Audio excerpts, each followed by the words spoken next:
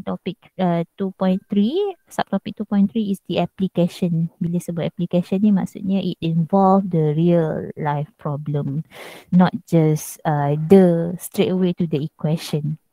Kita kena solve based on the real life application. So that's 2.3. Alright, so for 2.1,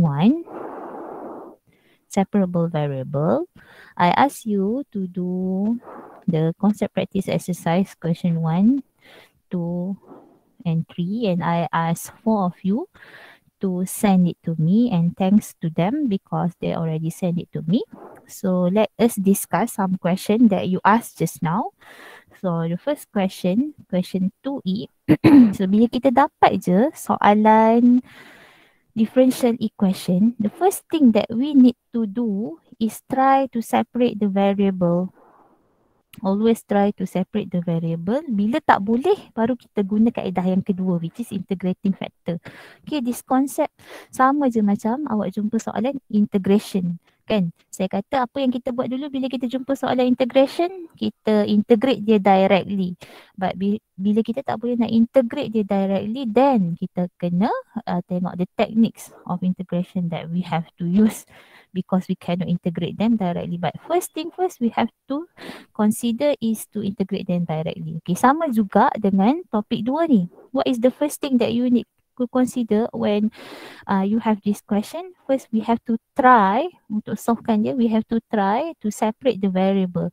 If we cannot separate the variable, then baru kita pergi kepada teknik yang kedua. Alright, so as we can see here, Y dekat sini so dekat sini ada Y, dekat sini pun ada Y juga. Oh, ni Y squared ni. Okay, so kita boleh keluarkan Y squared, so we will actually have negative 2 plus X. Okay, so bila kita nampak kita dah boleh separatekan variable dia, meaning that kita boleh tulis dia secara berasingan macam ni. Y squared boleh bawa pergi sebelah. Kenapa Y squared nak bawa pergi sebelah? Because we have dy here dekat atas. Okay, so bawa pergi sebelah dia akan jadi y to the power of negative 2 ataupun 1 over y squared if you like. And then negative 2 plus x remains here. So when it remains here, meaning that dx ni yang kita bawa ni atas lah. Okay, now we have in terms of x untuk the right hand side and in terms of y untuk the right hand side. Okay, this is where your integration knowledge is very useful. Sebab tu awak kena mantapkan dulu topik 1, kena tahu macam mana nak integrate, barulah kita boleh buat topik 2 ni dengan mudah, nak solvekan topik 2 ni dengan mudah. And as I said, you are going to use this knowledge nanti dekat especially masa first year university, mesti kena tahu macam mana nak integrate differentiate ni. So this is a very important knowledge sebenarnya.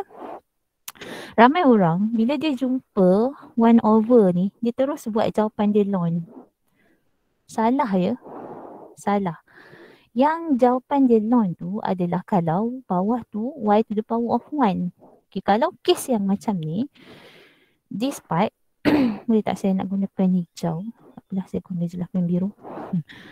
Y 1 over y squared is y to the power of negative 2. Y like this. Okay, and then yang ni kalau awak tak nak integrate lagi pun tak apa. Nak integrate terus pun boleh sebab dah boleh integrate.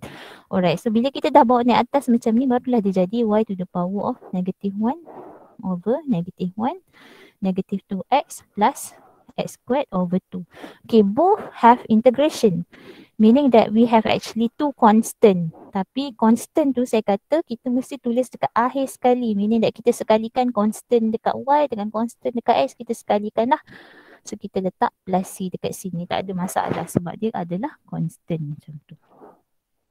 So we actually have, this one is negative y to the power of negative 1, which is negative 1 over y equals to, ni kalau saya nak samakan penyebut dia, negative 4x plus x squared over 2 plus c. 2c pun adalah 2 jugalah. Kan? Kalau awak tak suka lah, ni c, ni 2c. Tak apa, letaklah huruf lain. K ke A ke, macam tu. Still lagi constant juga. Okay. And then what we gonna have here adalah, kita nak cari y sama dengan apa. So this is actually y equals to 2 over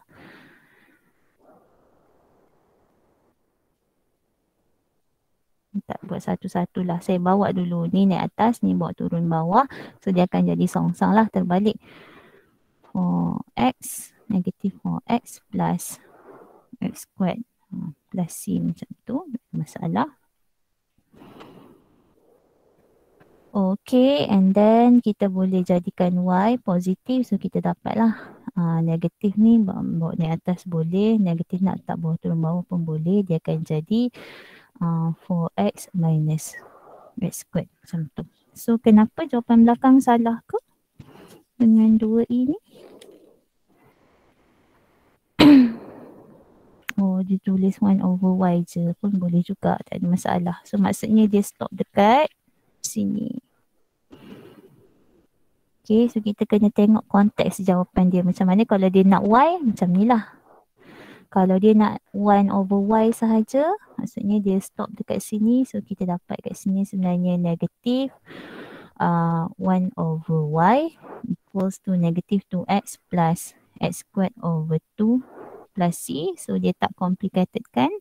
Dia just nak 1 over y. So 1 over y is equals to 2x minus x squared over 2 plus c. Macam tu. Okay, so sama sahaja. Maksudnya dia tak complicated kan untuk dapatkan y. Dia bagi jawapan in terms of 1 over y sahaja pun boleh. Okay, ada apa-apa nak tanya untuk 2i ni? Yang bertanya? Hello? Okay, kenapa stuck dengan 2i? Saya tak fakturkan yang dekat mula tu. Maksudnya tak boleh nak separatekan variable dia kan? Okay, very good attempt. Sebab bila kita buat soalan yang betul-betul, mungkin dia tak akan cakap macam ni. Kita dah tahu kita boleh separatekan variable dia sebab confirm-confirm ni berada dekat dalam exercise untuk separatekan variable. So maksudnya nak tak nak mesti kena boleh separatekan variable dia. Tapi dalam soalan, sometimes dia tak bagi tahu dan selalunya lah dia tak bagi tahu kita nak guna separable variable ke integrating factor. So bila kita tak nampak boleh separate kan, so kita terus guna integrating factor, salah lah. Okay, so teknik yang kita gunakan tu salah. Macam soalan integration, sepatutnya guna substitution, dia guna by part. So sampai ke sudah you tak dapat jawapan. Ataupun kena pakai integration directly tapi you pergi pakai teknik yang, ataupun kena pakai teknik you pergi integrate dia directly, which is salah. Okay, so teknik kena betul. So macam mana nak tahu soalan apa nak guna teknik apa? Sebab itulah kita buat latihan dan along the way saya ada bagi tahu juga hint-hint dia, tanda-tanda untuk macam mana kita nak tahu nak guna kaedah apalah. Okay, so yes, boleh separatekan variable dia. So in this case, kita ada ni 2y, kat sini 1 plus x. So this is a different function in terms of x, in terms of y. Kita tak boleh bawa macam ni, you know, because this is totally different variable. Ni with respect to x, takkan function yang kita nak gunakan ni in terms of y. Ni in terms of y takkan function yang kita nak gunakan in terms of x. So it's wrong. So kalau kita nak separatekan variable dia, kalau kat sini dy, kat atas ni dy, so kat sebelah ni pun kena dy. Meaning that 2y ni kena bawa pergi sebelah lah. Dia akan jadi 1 over 2y macam tu. And then dx kita bawa ni atas. Meaning that 1 plus x ni kena jadi ke bawah macam tu. Okay, so konsep dia mudah. Bila ni darab, bila kita bawa pergi sebelah jadi bahagi. Bila dia kat atas, bila bawa pergi sebelah dia jadi bawah. Okay, macam tu. Ni kat atas, bila kita bawa pergi sebelah dia jadi bawah macam tu. Sebab kita bawa dia tu as in darab dengan bahagi. Bukannya tambah dengan tolak. Dia darab dengan bahagi. So ni konsep dia. And then we have separate the variables. So we integrate both side lah. Okay, this is where Saya kata kemahiran integration awak kena mantap baru awak boleh integrate dengan mudah. So this is actually 1/2 ni kalau awak tak suka dia nampak macam menyemakkan kita punya integration ni, it's okay. It's just a constant. You can put it outside here. So we actually have 1/2 1/y dy. So if you can just integrate them, oh this is 1/2 ln y macam tu, boleh, tak ada masalah. It's up to you. Okay. Ni saya nak tunjuk mana-mana yang rasa macam dia tak nampak. This is actually can be integrate directly. So 1/y, we integrate 1/y, we get ln y. Okay. And then here we have ln 1 plus x. Okay. Plus c. Don't forget plus c. So we actually have 1/2 ln y. So kita tak nak ada ln dekat y ni sebab jawapan ni kita nak in terms of y sahajalah selalunya. Tengok konteks soalan tu. Okay, so what we are going to do here is kita akan eksponenkan both side untuk hilangkan ln ni. So when we exponent both side, dia akan jadi macam ni lah. Okay, dia tak akan jadi. This is the common mistake that people always do. Dia buat plus isi macam tu. Tak boleh suka hati macam ni. Tak boleh. Bila saya kata exponent both side, maksudnya exponent tu sini dan sini sahaja. Ni kenapa tiba-tiba ada dekat sini tambah pula? Tak boleh. Both side maksudnya satu belah kiri, satu belah kanan. Bukannya satu sebelah kiri, dua belah kanan. Tidak, tidak. Salah. This is the common mistake that people always do. So I'm telling you, sebab selalunya kita hanya akan orang kata encounter those careless mistake bila kita banyak buat latihan. Okay, since you tak banyak buat latihan lagi, but I'm telling you now that's the common mistake that people always do. Dia pergi letak exponential lah, ada dekat ni C juga, plus EC, which is wrong. So sepatutnya E ni dekat semua ni. Right? So this is how we exponent both side. And then we can see that E dengan ln kita boleh cancel off because ln is log to the base E dan E adalah dia punya inverse of logarithm. This is index, this is logarithm, exponential dengan logarithm, inverse of each other. So we can cancel them off. We will get only y to the power of half. Okay, and then here also can be ringkaskan, simplify, because we have E to the power of ln 1 plus x dot EC. Okay, so salah the common mistake that people always do, dia letak tambah kat sini. Remember when we have A, B plus C, base yang sama, power kita tambah, it actually means A to the power of B dot A to the power of C. So this is what's happening here. Okay, this is what happening here. So when we have E to the power of ln plus, okay, so bila kita separatekan dia using index law, so it's going to be dot EC. Okay, E is an Euler's number. C is also a constant. So we have a constant. To the power of a constant, we will get another constant. So that's why we name it, the other constant that we have here, as A. Ni. Kita namakan dia sebagai A. Another constant, maksudnya constant kita yang barulah. So we actually have A. E dengan ln again, kita boleh cancel off dia. We will have only 1 plus x. So, okay.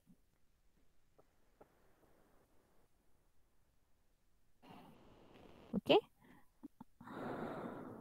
So dapat macam ni. Kita nak y sahaja. So y is equals to, again we have A squared 1 plus x squared. Since A ni adalah constant, kita kuasa 2, kita dapat constant juga. So we can name it to other constant. So jawapan akhir, sebab itulah kita tak kisah dia dekat atas ni huruf apa pun. dia adalah satu constant.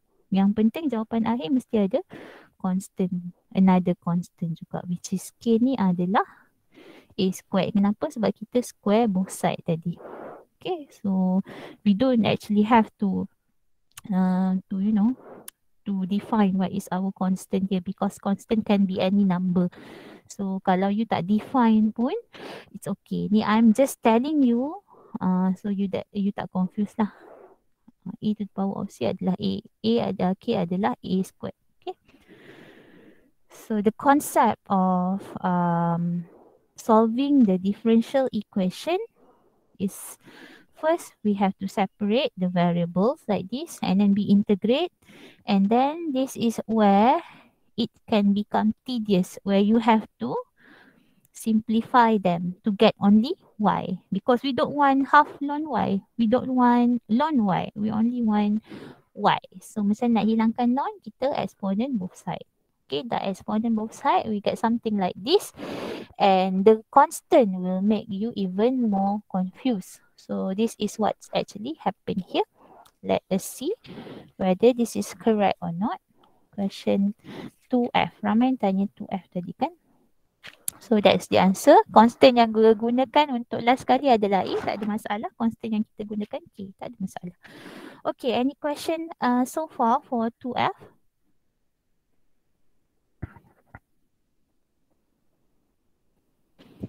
No, madam. Okay, so Madam this nak quite, tanya, yes saya. kalau dalam exam, Aha. kita tak tulis E kuasa C tu sebagai A, tak apa ke?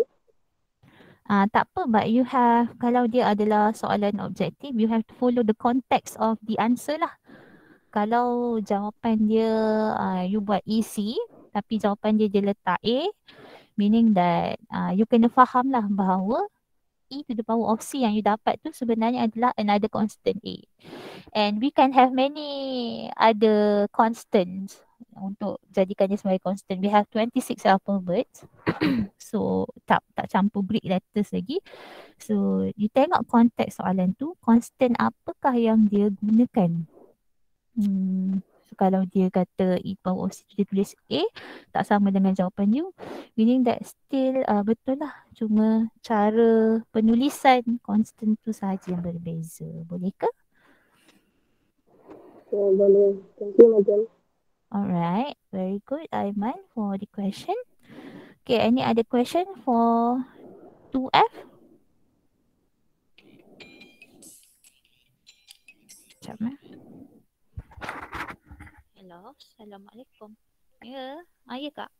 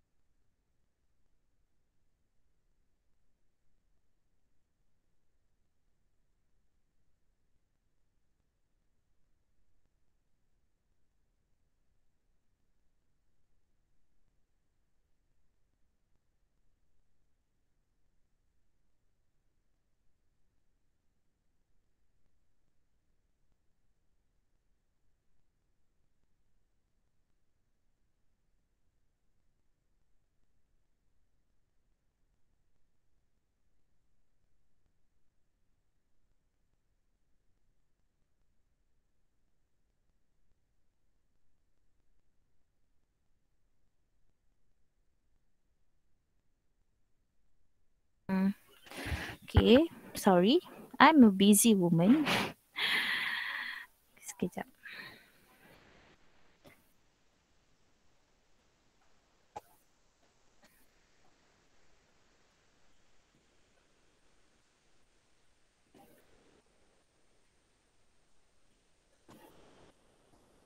Fazilah. Okey. Besar. Sekejap ya anak-anak saya.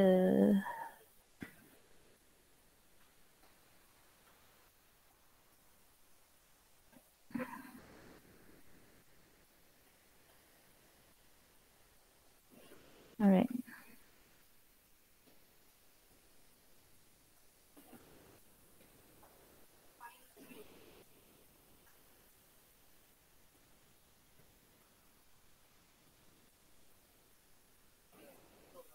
Alright. Di manakah saya tadi? Okay, soalan 2F. Okay, this is quite tedious tadi because it involve index rules. Okay, so many of you dah tak berapa familiar lagi dengan index rule dengan logarithms rules ni, so that's why you might get some troubles there. But anyway, this is a very good example, good exercise. Okay, can we move on to 3B and 3C? Boleh, madam. Okay.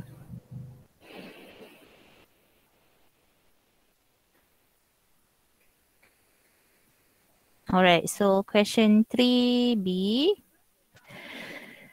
It says find the general solution. So we have dy over dx is equals to xe to the power of 5x. Alright. And then we can separate the variable, but as you can see ini semua in terms of x. So maksudnya dy dia adalah fungsinya adalah 1 lah. Yes, saya tahu 1 dalam matematik ni selalu mengconfusekan kita sebab kalau dia adalah 1 kita selalunya tak tulis. Bukannya bermaksud dia tak ada. Dia ada dekat situ. Cuma kita tak tulis sebab dia 1. Kecuali dah tambah 1. Kalau tak tulis salah lah. Tapi kalau darab 1, kita selalunya tak tulis. Let's say we have x squared. Kalau koefisien dia 2, kita tulis. Kalau koefisien dia e, kita tulis. Tapi kalau koefisien dia 1, kenapa kita tak tulis? Memang kita tak pernah tulis pun 1 darab x squared macam tu. Okay. So this one is actually 1 times dy. So we don't write them. That makes you confused. Maybe. So this is what we have here. So this is the function in terms of x. This is the function in terms of y. So when we integrate both sides, so integration of 1 dy with respect to y, we will get y. Obviously. And integration of x e to the power of 5x. So this is the common mistake that some of you already did. Yang saya tengok dalam beberapa orang yang hantar saya kat semalam tanya. Okay, dia integrate separately. So I asked how to integrate this one actually. So what technique that you use? Oh, dia integrate satu-satu. I don't know what technique is that, but we have only 3 techniques in integration tu. So nak guna ni, it's either by part substitution or partial fraction. Of course lah tak, sebab dia tak ada denominator. So in order to integrate this part, the right hand side, we are going to use either by part or substitution. But since our function that involve here, saya guna pen orange, is x and exponential. So this is a polynomial. This is an exponential and it does not have any connection yang kita boleh guna substitution. Sebab kalau awak differentiate okay, so maybe we can use by part.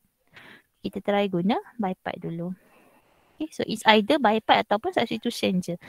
So using by part, we remember we have to use the Lopez rule. So we have actually polynomial dengan exponential. So siapa yang datang dulu? Polynomial. So u will be our x. And dv is equal to e to the power of 5x dx. So du over dx is 1. V is equals to e to the power of 5x over 5. Are you still with me? Yes, madam. Yes, ma'am. Alright, so we are going to use by part here.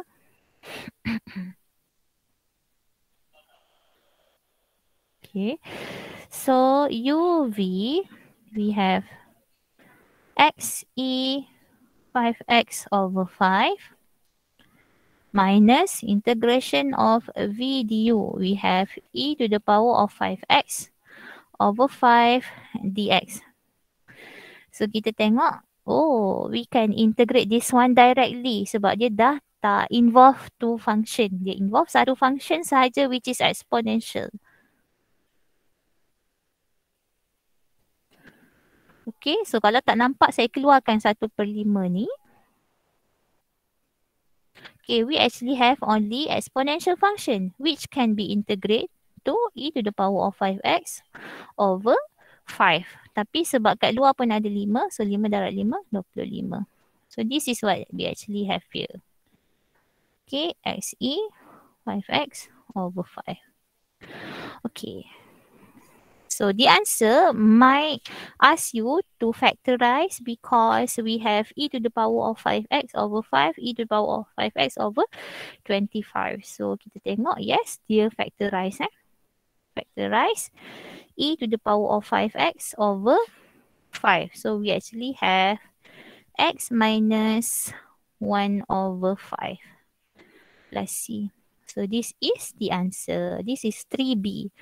Okay, so the problem untuk 3B ni adalah untuk integrate the right hand side, you have to use the techniques of integration. You cannot integrate them directly, and techniques of integration pula, it's either substitution ataupun by part. Since I see there is no connection between our x and e to the power of 5x in terms of its differentiation, so that's why I try to use by part first instead of substitution. Okay, so that is for 3B. Kak Ros, PS tu dah boleh send kat dia orang?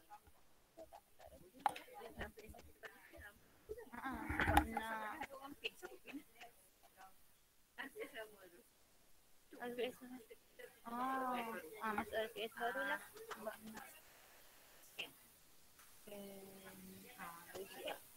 PTS kan. Yang terletak kemudian. Sebab dia orang nak tengok dulu kan apa nak ajar, nak ni, takut ada perubahan di PS. Hari tu aja berapa orang tanya saya PS ada perubahan.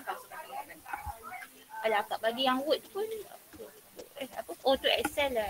Tak apalah, tak harus bagi je lah. Asalkan dia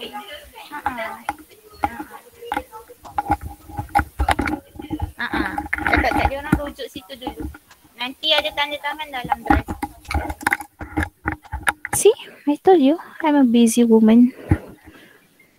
Okay, so that's for 3C, 3B. Any other question for 3B?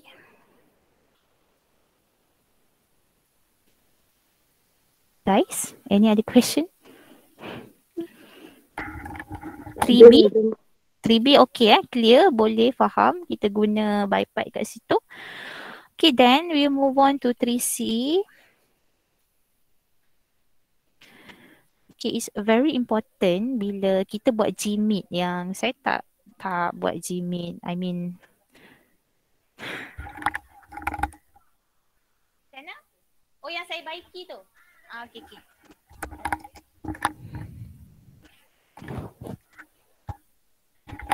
Yang mana? Yang saya print tu.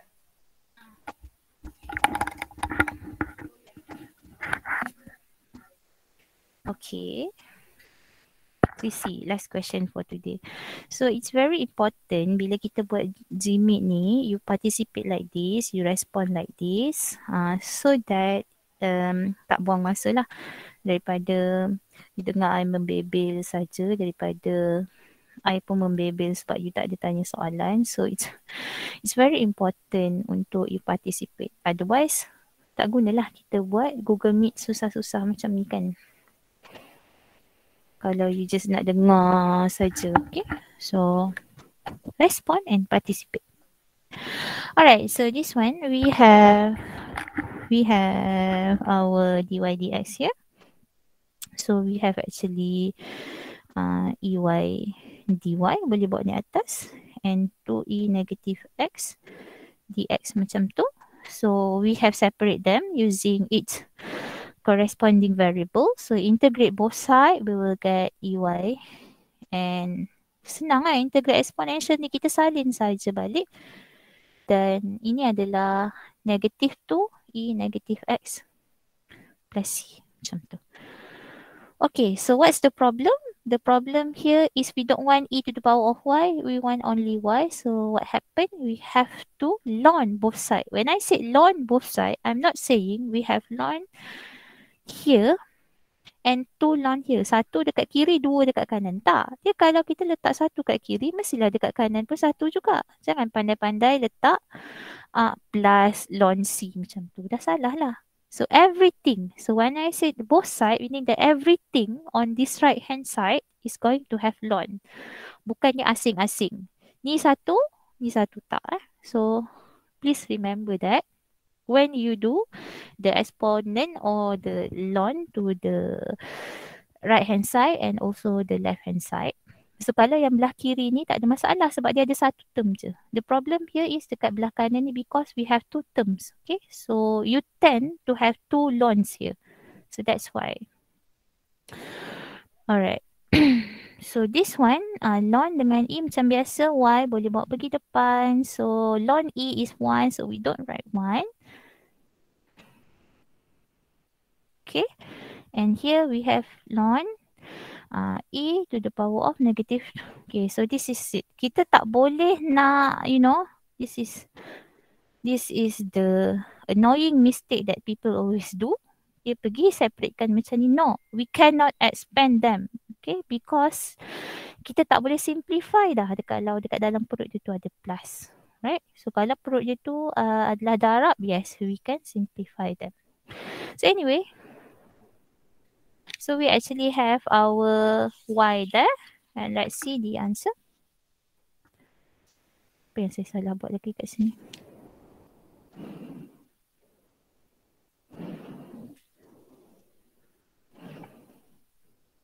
Oh. Dia tinggalkan jawapan dia dengan dalam C sahaja. So tak ada masalah. So kalau awak nak tinggalkan jawapan dia dalam Y macam ni. Tapi nampaknya jawapan tu baik hati. Dia tinggalkan jawapan dia in terms of E sahaja. So apa beza ni dengan yang belakang tu sama je. Negative 2 over EX plus C. Oh, saya tak suka EX dekat sini. Saya nak EY dekat sini pun boleh, tak ada masalah. Bawa je lah turun. Okay, so we actually have negative 2. Oh, masa dia bawa EY ni, dia bawa sekali 2. Okay, tak ada masalah. So we can actually have the answer like this. Tak payah nak complicated kan, nak EY dengan EX macam kat belakang tu. So EY is equals to, saya buat betul kan? Memang saya buat salah pula. Betul. Negative 2 over EX plus C. Macam tu. Okay, so sama sahaja. Kalau awak nak dapatkan jawapan, kalau konteks jawapan dia in terms of Y, kita tinggalkan macam ni. Kita ln both side. Okay, so kalau nak jawapan belakang tu senang sajalah. Dia tinggalkan in terms of E sahaja. No problem juga. Because the question doesn't ask you to find what is Y. Okay, so nak solvekan dia, kita tengok konteks jawapan soalan tu. Macam mana. Okay, so that's it for question 1, 2 and 3. I hope that I answered all your question, all your confusion. So siapa yang buat, so dia tahulah dekat mana yang dia stuck, dia tahu kat mana yang dia confused. Alright, for question number 4, it's actually involve trigonometric integration. It's very good for you also to do it because you can practice your integration for trigonometry. And for question number 5, it is actually a particular solution, meaning that dia takkan bagi jawapan that in terms of C because it's given to you the value of Y dengan X. So meaning that kita buat macam biasa, but then kita masukkan nilai Y dengan nilai X untuk dapatkan nilai C kita. And then kita boleh bagi jawapan in terms of particular solution. So that's optional, question 4 and 5, because I know you have a lot of things to do. So yeah, question 4 and 5 is optional. So if you haven't done question 1, 2 and 3, it's compulsory for you to do and try it. And also the examples for integrating factor from the notes.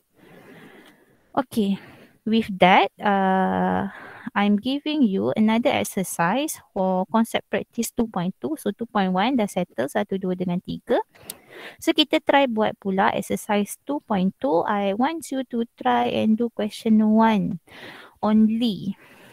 1 tu ada 5 soalan. Okay, try buat 5 soalan tu menggunakan integrating factor. So we will see whether you can follow the